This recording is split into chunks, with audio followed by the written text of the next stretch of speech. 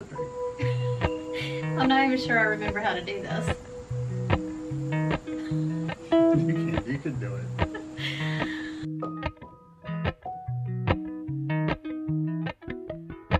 Alright friends, it's been a while. We thought that we would give y'all an update on what's been going on, where we are, all the things, and I had trouble finding my equipment, putting everything together. It's been 2.5 months since I've posted anything. I have filmed little clips here and there, but haven't done anything with them, haven't edited them, and so yeah, we'll see if we can get back on track today. Alright, where do I start? Why'd we quit filming? Okay, alright, that's a good place to start. The last video that I posted was on, I think it was like July 17th, and it was the one where we were organizing Sophie's room, and at that point we had no idea what was getting ready to happen. So the weekend after I posted that video, we started thinking about kind of like our long-term future and what we wanted to do and where we wanted to be. And so it was kind of one of those perfect storm things where a lot of things started happening at the same time and just kind of made us think about what we wanted to do, right? Right, yeah. So the first thing that happened that was kind of, you know, a stressor for me, and I guess it's not why we did this, but it was a contributing factor, and it was one of the first things that started getting us thinking what we wanted to do, and that was that my mom had become really unhappy where she was. So if y'all have been following us for a while, you know that I think it was like in March, she sold her house and she moved into it's basically like a senior independent living apartment. So it didn't have like different levels of care. It was just basically an apartment for seniors, and so they did the cleaning and the cooking. She didn't have to do the housework and that kind of stuff. But she really wasn't happy there. She really didn't like it. And so then at that point it was kind of like, what are we going to do? You know, what do we do to improve her situation? You know, we thought about moving her in with us, but our house didn't really accommodate. It didn't really work, because we do have a guest room upstairs, but that guest room is it doesn't have like a normal door. There's a little bit of a hole in the middle, and so it lacks privacy. Or full privacy, because the living room is right below. Right. It's just, it can be really noisy and all of that. So it just wasn't like a good functional long-term solution. Although my mom has lived with us periodically here and there when she's needed to, and stayed up there, kind of stayed with us for short periods of time. And it's a good guest space, but it's not a good long-term space. So that was a situation that we started thinking about. Also, Gary had gotten to the point where he was never there, because he was working out of town way more, and most of his jobs that he would need to take were nowhere near the low country of South Carolina, where we were living in Hilton Head. And so yeah, most of the work was like the middle part of South Carolina where we used to live and above. Yeah. Like 85% of the work was. And so just to drive from Hilton Head to where we used to live in the Columbia, Lexington area was a 2.5 hour drive in itself, and then you had to tack on everything else wherever else you're going beyond that. And so those drives were just, I was on the road more, and the road travel was far more, and it was there was never a time, it was rare that you had a job where you didn't have to be overnight. And so it was kind of turning into more of like leaving on Sunday or Monday and coming back Friday. So you were gone pretty much all week. In some cases, yes. Most every week. Mm-hmm. So, and that was definitely a toll on Gary, but also, you know, quality time, family, all that kind of stuff, that just wasn't good. So that was an issue. And then, if y'all have been watching a while, you also know that Gary's car was hit by a tree. Yeah, over Memorial Day weekend. It was just a normal storm overnight, nothing big at all, and then I just happened to walk outside the next morning I think I was checking your plants that were on the front porch, thinking, well, the wind was up a little bit last night. Yeah. Maybe your plants got blown over, and opened the door, and there was a large pine tree, you know, going directly across the back end of my Toyota.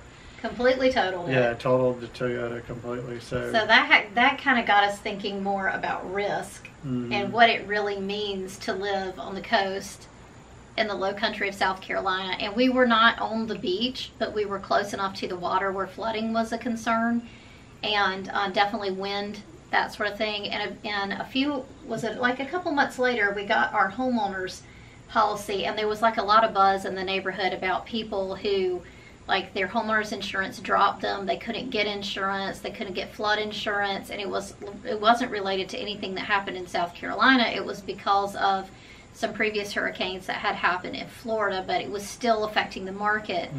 Then we got our homeowners insurance policy, and it doubled, and it was over $10,000 for the year, and that was not even flood. That's just your normal homeowners policy, right? Yeah. So yeah, it went from an already high 4,000 and something to close to 10. It was over 10. Yeah, and then we actually were able to get it shopped and bring it down to 7, but it was still that was with no claims, no hurricane activity in Hilton Head the year prior.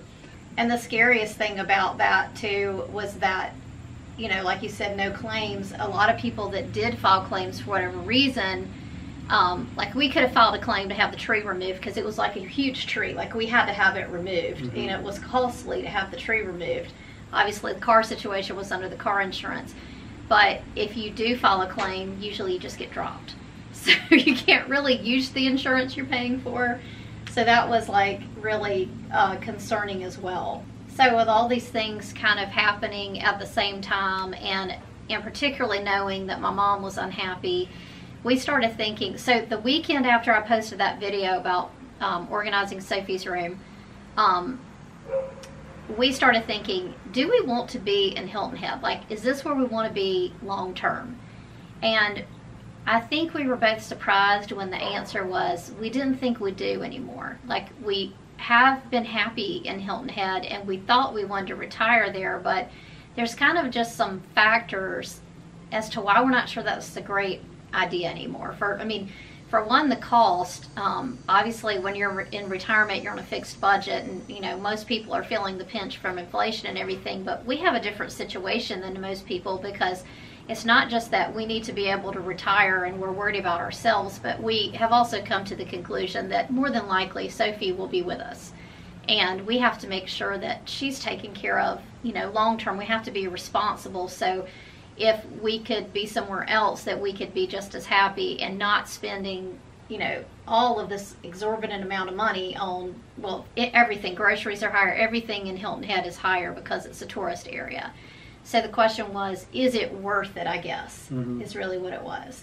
And so we started trying to figure out, well, where would we want to, if not Hilton Head, then where? Right. Where would we want to be? And so Gary asked me that, and I said, for me, I need to be in South Carolina. I don't want to leave South Carolina. So then it was kind of like, okay, where in South Carolina do we want to be? And also for our job, our work, our consulting firm. Right. Really, South Carolina makes a lot more sense, although we do work sometimes in Florida, Georgia, North Carolina. The bulk of our work and kind of our, you know. It's pretty much, again, Columbia and east, west, north of the central part of South Carolina. So yeah, staying in South Carolina just made the most sense. It makes the most sense. And we're also called Palmetto EHS, so there's that.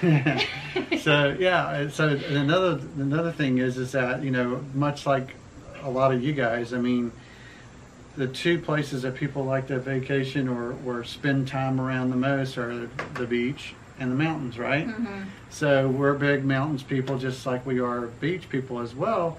And so we started thinking, okay, what about the the foothills of the upstate of South Carolina, which Colleen grew up in Greenville, so she's kind of familiar with the area. And so we just kind of started doing some searches, and So we ended up in the upstate of South Carolina. We're not going to be more specific than that, but that's where we ended up. And so it's been a bit of a whirlwind. So a little bit kind of on the timeline. So the last video I posted, we had no plans to move. that weekend we kind of formulated a plan where we would start looking into other options. And the week after that, which would have been the first week of August, we listed our house in Hilton Head. We closed in Hilton Head on August 21st, and we closed here on August 24th. So August was a bit of a whirlwind with selling the house, packing, putting things in storage, you know, moving up here, all of those types of things. And then September was a whirlwind of kind of getting moved and getting settled in and doing all the things that needed to happen here. So another complication, so as far as why we didn't film, this is a good bit of it. It's just that we've been so busy and just haven't had the time to do it. I've had to focus on my mom and Sophie and getting them settled and making everybody comfortable. And I just haven't had time to pick up the camera, film and edit and get videos up. So that was just a practical reason why I didn't do it. And then once I guess I didn't film for a while, then I started thinking, do I want to continue YouTube? And I wasn't sure if I did. I think I've come to the conclusion that I do, and I think a lot of that is because of all the, you know, kind messages that y'all have sent me. We really do appreciate that. Text messages, Facebook messages, Instagram messages, and then, you know, comments on some of our videos and stuff. So we really do appreciate y'all and in your concern for our family. And I'm sorry that we kind of just left you hanging and didn't say anything about all this, but it was just kind of like we didn't have time to do it, and then we also didn't really know what to say. You know, kind of being in the middle of it. Last time we moved, we were able to document it, but it was a different type of situation. The other thing that kind of complicated stuff and just made everything a little bit harder, I think, was the fact that we sold our house furnished, which that's a weird thing to do in South Carolina, but it's not a weird thing to do in Hilton Head. It's actually pretty normal, especially if you live in a resort neighborhood like we did. And so in many cases, the expectation is that it's going to be furnished. You absolutely have to leave all your appliances, including your washer and dryer. You can't get away without doing that. You can't take your refrigerator. That's just like standard in Hilton Head. But many times you also have to sell your house furnished because the person buying it is either going to be using it as a second home or using it as a vacation rental. So we had numerous vacation rentals even on our street. So, you know, we didn't know who was going to buy the house or who was going to be interested in it. But, you know, at the advice of our realtor, we had to kind of plan for all possibilities. So that threw an extra wrench into everything because it required us to start moving early.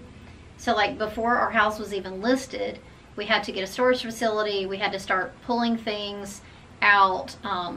So there were certain things that we didn't want to convey with the house, like Sophie's dollhouse and just certain things like that. So, you know, those things are recliners that we bought off Facebook Marketplace. Those had to be taken out of the house, and then the house had to be kind of like set up differently for pictures so that those items wouldn't be present, because if you have certain things that you say, okay, that doesn't convey, but it's in the pictures, then our realtor was saying that can get really confusing. People get in arguments about it, and, you know, it just causes issues that you don't have to do. So he just recommended that everything that we really didn't want to convey with the house, that we take out of the house. So there was that. But then the other thing that we had to do was when he said, you know, you have to sell furnished, I was like, well, what does that mean exactly? Is it just furniture? And he's like, no, it's sort of like an Airbnb. So like you're leaving your bed linens, you're leaving your dishes, you know, all of that kind of stuff. So I had to go through, and I had upgraded some of my kitchen stuff kind of over time, over a 3 or 4 year process. And I had just been kind of pulling things out just here and there, just in case Katie might want them when she like gets her own apartment or whatever. And obviously Katie didn't really care about any of that. It was just kind of like, whatever, you know, I'll use it if you want me to. So we went through and we took that stuff and we kind of swapped out. So some of, you know, like our baking pans and things like that. So, but then there were other things that we didn't have duplicates of, like silverware and dishes, and we just had to buy them again. So we spent a lot of the end of August and early September like buying things that we didn't think we'd ever have to buy again, or not for a long time anyway. So we had, I mean, coffee pot, our toaster oven thing. You know, it was a lot of stuff. Bed linens, beds, mattresses, Yeah. you name it. I mean, it's literally everything. These rocking chairs. Yeah, so the grill. So that was kind of crazy and a little bit weird and disconcerting as you're walking through your house and you're leaving. It's a totally different experience than just selling your house, packing your stuff up and leaving, because we were mostly packing up like our personal belongings and clothing.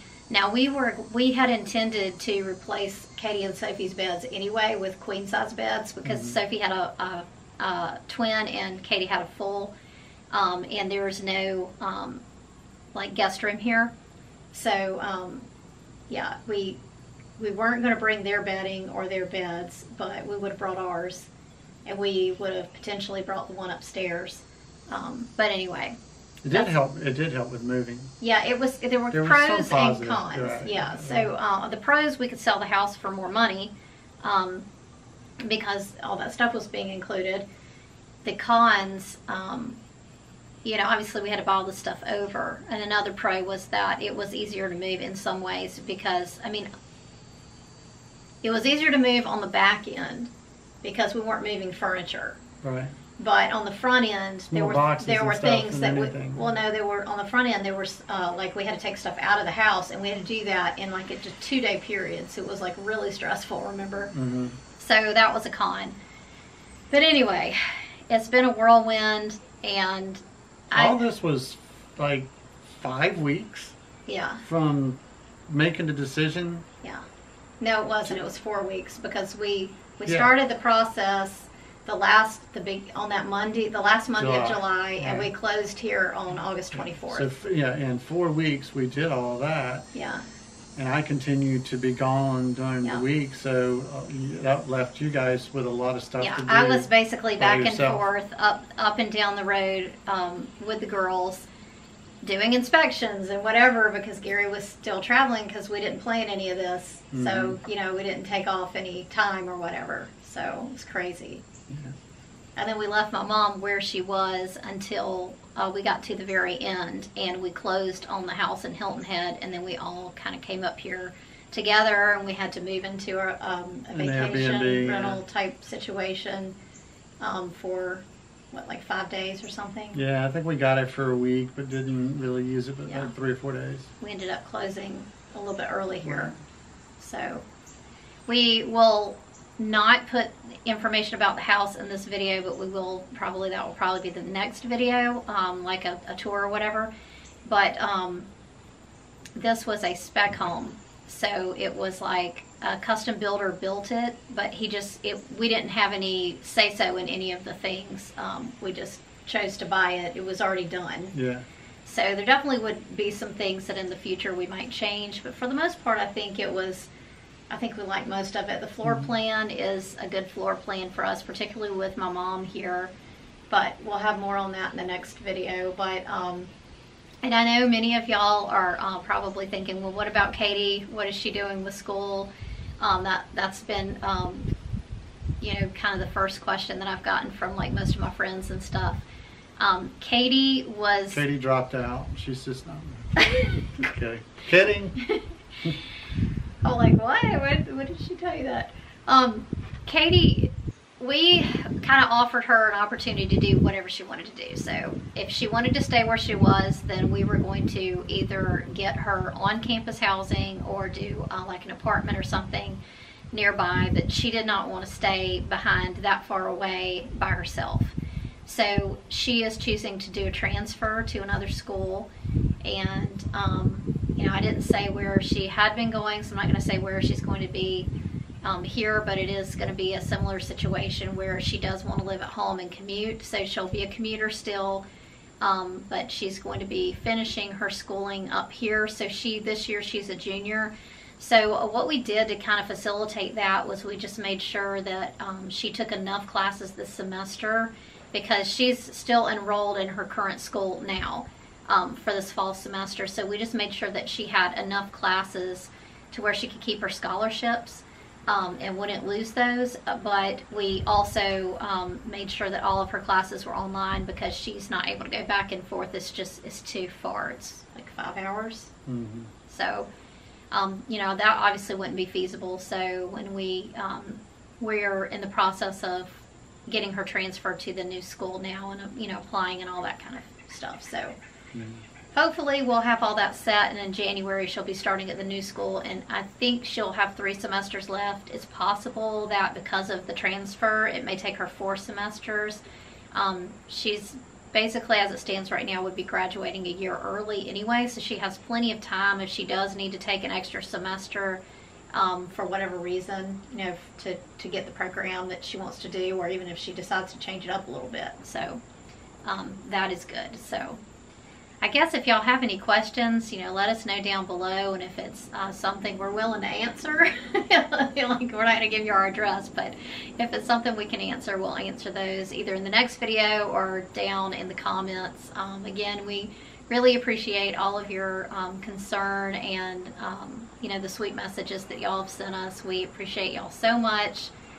And I guess that's it for this video. Is there anything else? No, I guess what was almost October. So as far as stuff coming in the house and stuff like that we ordered and had to replace, we're almost done now, right? Yeah, we're close. It took us about, you know, that I guess that's a con as well. It's just that it took us about a month to get everything that we needed. So, you know, we had like we got mattresses, and we were sleeping on mattresses on the floor for a long time, and then empty living room. Yeah. Well, we did keep my dining room table and a sideboard, which broke in the move, so that had to go. But we did keep the dining room table. We put that. We didn't have to put that in storage. We exempted that as pretty much the only thing that we exempted, and so it moved with us with our boxes. So we did have a place to eat. So that was really good. Yeah. That we did that, because we didn't have bar stools or anything. Right. So. But yeah. I mean, the new house video will show all the stuff. Yeah, probably what I'll do is show like an empty house tour, and then maybe in the same video show kind of where we are now, or either doing a new video. I don't know. Right. I don't know. It's hard for me to think through these things anymore. It just seems like the 2.5 months of not filming and editing seems like 2.5 years. It only took her about 15 to 20 minutes just to find camera pieces and parts. I know. Here and there, so. Yeah, and a lot of it was in the car, because it's just been there since we moved, I guess. I don't know. So how do I end my videos? I don't remember. People just end it now. They don't really say anything. Remember? Just kind of just. Yeah, that just seems so mean, though. Just to cut it off. Yeah. Maybe that's what you should end it on. All right, we'll see y'all next time, friends. Bye. Bye.